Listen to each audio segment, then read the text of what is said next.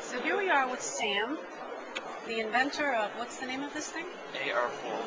AR Pool. It stands for Augmented Reality. And supposedly, AR Pool is going to make me a better pool player. So I'm very excited to test it. Can you tell us how it works? Yep. So we use a single camera located above the table, and this captures the table state and the identities of each of the balls and their positions on the table. It then runs through a physics simulator to suggest the best shot to take. And as you put your cue near the cue ball, it will detect the position of the cue and the angle, and it will project the lines onto the table of the shot that you're attempting to make. And hopefully you can sink the shot that you're trying to make.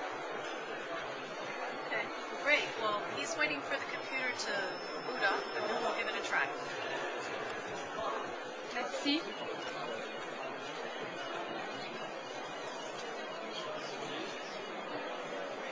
Yep, you just have to hit the cue inside the screen.